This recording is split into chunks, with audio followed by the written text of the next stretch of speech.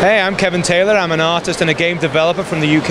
I've worked on Call of Duty and Aliens vs Predator, amongst other games. Welcome to Groovey.TV.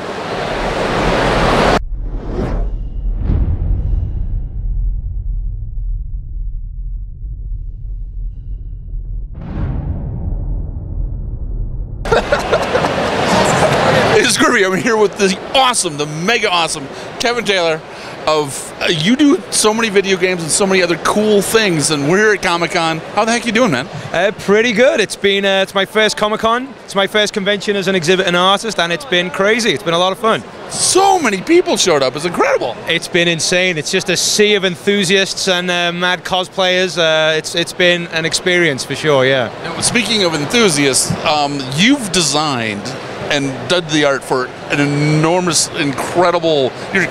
You have a catalog that's insane. Like, how did you even get into this?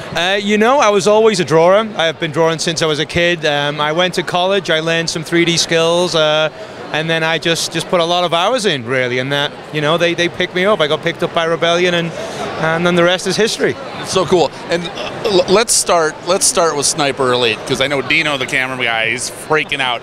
He really wants to know, like, how that all came together, the 3D, the whatever it's, the motion, bullet time, whatever it's called. Yeah, well, I did like a bunch of stuff for the game, actually. I did some conceptual artwork in the early days for like the costuming, and I built the very first kind of characters for the game as well during the alpha and the beta stages. Wow. And I'm not sure, for those who haven't played the game, in that game you shoot the bullet and it goes inside the body. Yeah. So I actually worked on the modularity system for the characters so we could figure out how the bullets could hit and all of that stuff.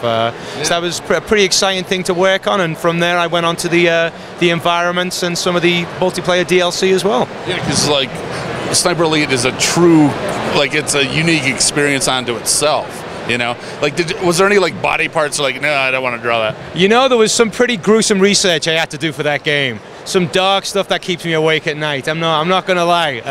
Obviously, you know, I know how a bullet enters the body and what it does now.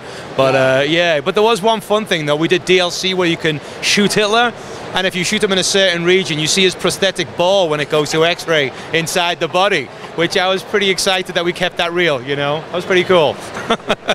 I don't have the DLC, but I'm going to get it right now. Brilliant. I'm glad to make a sale. Right on. So let's go down the line. World at War, I played this game way too much. Like, what did you all do for that one? Great. I was an environmental artist for that. That was one of my first big games, actually. I came up, you know, straight while the game was being developed, and before long I was a lead environmental artist. I had my own level, and I had, you know, people making stuff for it. Which level's yours? My level was level 8. I forget the name of that level, but I was bringing in artwork from all the different artists for that, and it was pretty exciting. Yeah. Dino, what's the name of level 8? Off the top of your head, go. He's played that game way too much too. Yeah. This was back in you know, quite the early 2000s, I guess. So yeah, some of it's, my memory is going a little bit on some of it, but I don't even remember what happened yesterday, so we're good. All right, cool. So, I mean, are you an avid gamer yourself? God, you know, I came up playing video games from a very early age. Like the Spectrum, the ZX Spectrum, which was a UK like computer, little personal computer. I played a lot of that. The old tape loading video games. Oh my God. Yeah, and then obviously the Ataris with the cartridges came in, and so my whole life I've been playing video games. I've loved that. Just the experience of being able to control something, you know, on the TV it's fantastic. So yeah, long time gamer. So our assistant, wherever the heck he went, he'd be mad at me if I didn't ask about your Square Enix. What have we done for them? Okay, we worked on a video game called Rift with Square Enix. Yeah, and I did some conceptual artwork and some 3D environmental work for that as well. In fact, some of the work you can kind of see here, some of the concepts. Can we grab one and show the camera here? Absolutely.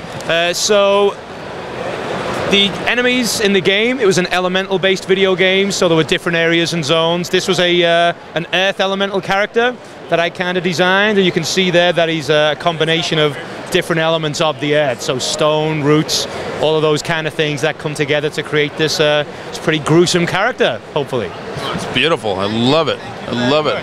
Yeah. So, you do other things too. Obviously, you have a comic book here and stuff. Yes, yeah. I've done a range of different things. I've self-published some books and stuff in the past, some illustrated books. This is my first comic book publication. Nice. Yeah, I did it especially for the Denver Comic Con, actually. Yeah. So this is an exclusive right here, right now. It only I accidentally received this run of comics a couple of days ago. I didn't see them even. I had to leave. I drove over here to Denver and I saw them. They were waiting at the hotel for me. Yeah. So I actually had to do it over 17 days. The drawing, 210 hours, roughly about 12 hours a day. Wow. With literally, I left the house 3 days in the production to make sure I could get it done in time. Okay, so there's 210 hours of work in this comic book. How much are you charging for it? I'm actually charging cost. I'm charging $5. I'm not making any money on the comic book at all. It's all about the love. I think I make 50 cents on them. See, this is why you have to support artists. This is the point I'm trying to make. When you work 210 hours, you don't give your stuff away for a cost. This is what artists do, and that's why they are awesome and must be supported. So give this gentleman $25 for that comic book. Well, look, I should have a tip jar up here, really, shouldn't I?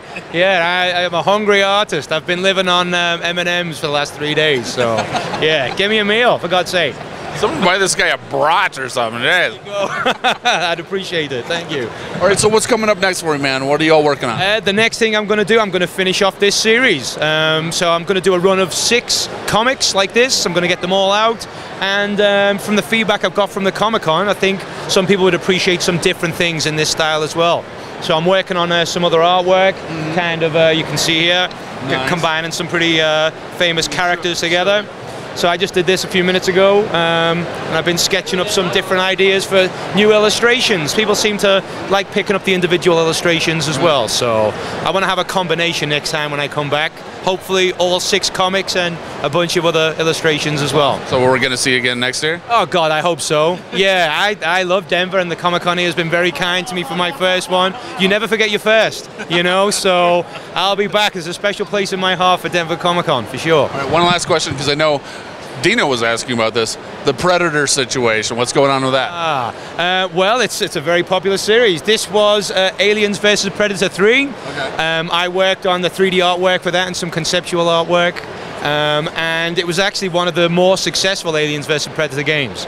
So some of the games that came later, Colonial Marines and stuff, they tanked for different reasons, but I'm really happy with that. I mean, it's a beloved franchise. I've got some Geiger tattoo artwork on me. So I'm a big fan of the Alien and the Predator, so yeah. I was really happy that we did that some justice, Okay, Yeah. actually, I love that game. Yeah, in the whole series, yeah. Cool. That makes me really happy to hear that. Another one I played too much. The other one, not so much.